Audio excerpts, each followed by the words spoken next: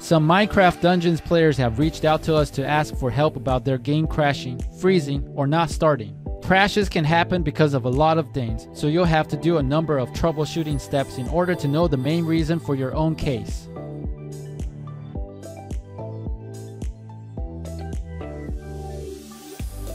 Whether you have an issue or not, it's best practice to always make sure that your game is updated. Updating Minecraft Dungeons may be a little different depending on what version you have or where you bought it.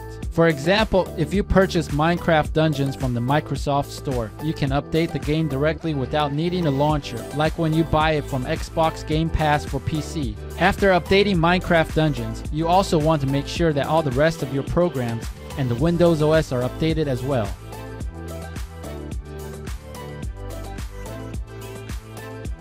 Closing and restarting the game is sometimes enough to fix bugs. Make sure that you do this right after updating or after checking for updates. In the event that the game has become frozen, you can use the task manager to close it.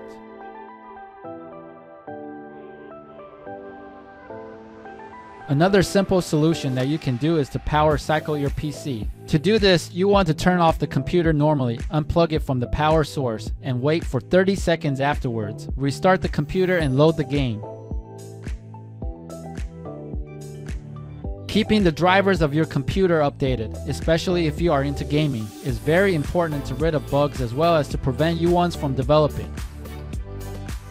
In case there's an issue with the game files, your next step is to attempt to repair by doing the following steps. Press the Windows button at the lower left corner. Search for the Minecraft Dungeons app.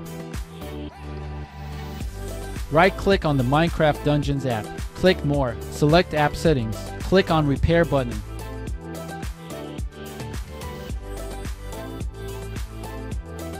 Some Minecraft Dungeons players told us that logging out and logging back into their account helped in fixing the crashing problems. You can try doing this if nothing has worked up until this point.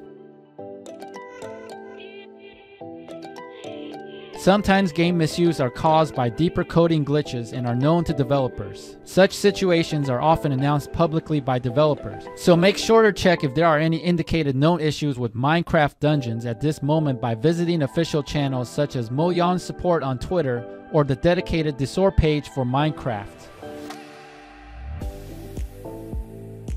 Should none of the solutions work, you may have to do a more drastic solution to fix hard-to-fix glitches by reinstalling the game. You should only do this if you have exhausted all our suggestions in this guide or if the problem returns after some time. That's it. We hope this video is helpful to you. Please subscribe to know our videos in the future.